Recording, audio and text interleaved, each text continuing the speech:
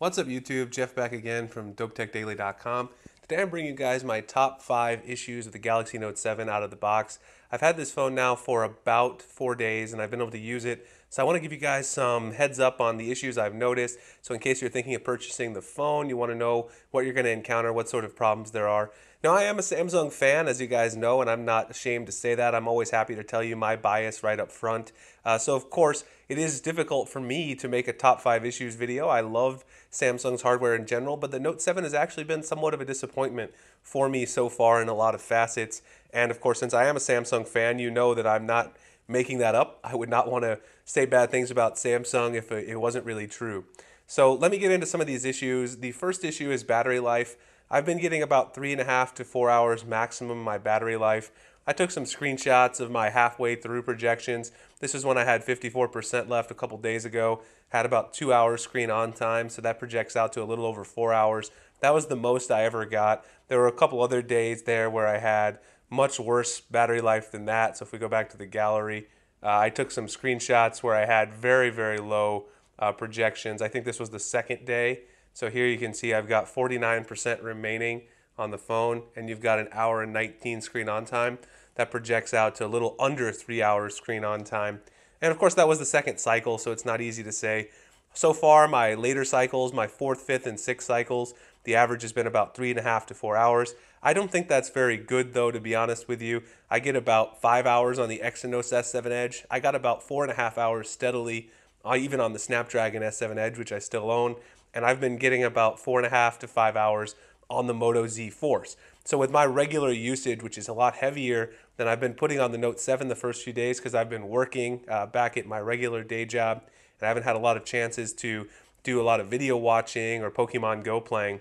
So I am disappointed with the battery life. That, of course, could be issued a software update for T-Mobile and they could fix that, but that is something to keep in mind. The next thing is the TouchWiz lag. Now, I did a speed test of the Axon 7. Some people said that I was delaying too much on the Axon 7. I went back and watched it. There is a little bit of extra delay on the Axon 7, admittedly, but it's not more than the 3 seconds, the difference between the two phones. So those two phones are about right the same in terms of the speed, which is exactly what I said. So there's a couple seconds difference either way between them, which is pretty much identical in terms of performance. But the Note 7 has noticeable lag. So right now I'm running Action Launcher 3, but even with Action Launcher 3, I see a lot of lag between jumping between various menus, etc., and also various apps. So that is something to keep in mind. I have seen lag, and also especially in Hangouts. Hangouts is one app where there's always a substantial amount of lag. So overall, with Samsung phones, whenever I use Hangouts, eventually after a few months, I start seeing lag when typing sort of input and moving around the menus in Hangouts. If you use Hangouts a lot, that's something to keep in mind. Normally, that doesn't happen for a few months, but on the Samsung Note 7, I've had quite a bit of Hangouts lag right out of the box. And then also just playing some games and watching some movies, I've had a little bit of overheating. Well, not overheating, but getting a little warmer than I would like, and a little bit warmer than I ever noticed with the S7 Edge. So the TouchWiz lag is there, it's prevalent. That's something, again, they could easily fix in a software update, but that is something to be aware of that you should keep in mind when you buy the phone. It's not quite as smooth as I'd like the new Grace UX. I thought there'd be some improvements on smoothness. Now the next thing is the Gorilla Glass 5. I know you guys won't be able to see this here, but on the very bottom corner here of my Note 7 here, it's very difficult to see on the camera. I have some light scratching right here. Not sure where it came from. I haven't put my keys in my pocket or anything like that. I've just been using the phone normally without a case for the majority of the time since I've had it, and I've gotten quite a few little micro scratches there on the bottom. They're not super noticeable, but it is something to keep in mind. Jerry Rig Everything, he did a little test in his Mohs scale of hardness. That was refuted by Corning. They say that it actually is as durable or more durable than Gorilla Glass 4 in terms of scratching. So far, I do have a few scratches though, and quite a few other people around the internet do as well. So of course, the results kind of speak for themselves, in my opinion. I'll continue using it without a case for a little bit and see what else happens. But so far, I have seen a little bit of scratching down in this area. And again, I haven't put change or keys or anything in my pocket. That's just from regular use. So I have really no idea how the scratching happened. Just taking it in my pocket, perhaps some dirt, dust or something like that, I don't know. But I've never had really scratching issues with the S7 Edge in the time I've been using it for the last 5 months. The next thing is S Note and Action Memo. Now this won't be a big deal for everybody because not everybody uses the S Pen, of course. But if you do use the S Pen like I do, when you take out the S Pen, right now I have it set to go directly to a note for that reason. But before, when you used to take out the S Pen, you get your little menu here. You get your little memo. You would have Action Memo as one of the options. Now, Create Note is there, but Action Memo is better because you could just pen a short note to your desktop in a small little yellow note, and I really like that because it was easier to come back to.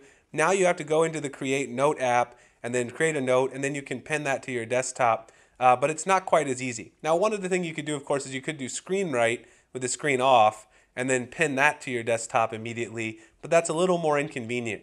So overall, Samsung got rid of some of the features with the S Pen this version. They actually got rid of the S Note app entirely, which a lot of the S Pen power users like myself really enjoyed. A lot of the core S Pen features are still there, but some of these conveniences like Action Memo and being able to quickly just pin that to the screen and also interact with those notifications is gone. Also, there was a great feature with the S Pen where you could actually solve mathematical formulas using Wolfram Alpha directly from Action Memo. Now that is something that I would use more than anyone else as a math professor, but that also appears to be removed. I'll look further into that. If anyone knows about that, let me know, but I haven't found a way to do that on this version with the S Pen. And then the last thing is something that I already mentioned in a previous video. The iris scanner is just not very accurate or fast. If you go to the home screen, you know, I have the iris scanner set up, but it's very, very difficult to use compared to the fingerprint scanner. You guys can see here, there's no way it's going to work behind the camera. Probably not anyway. Nope. So you can see there, but even if I have it under perfect conditions with my glasses on, it doesn't work at all. So if you have glasses or contacts, it's pretty hard to use, and it's not very fast or accurate compared to the fingerprint scanner. Even if you don't have glasses, I tried it with my glasses off. It's still a pain to hold it up and align it with your eyes. It's not something you're really going to want to use over the fingerprint scanner.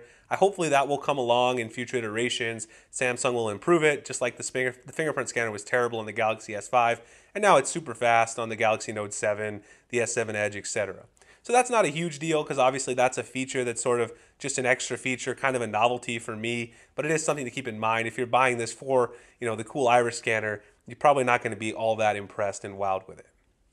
All right, so those are 5 things that I've noticed. For me, the memory management and the overall TouchWiz lag, not being able to hold a lot of apps in memory, and also the lag navigating through the menus, navigating through basic apps like Hangouts, those are unacceptable for a phone out of the box.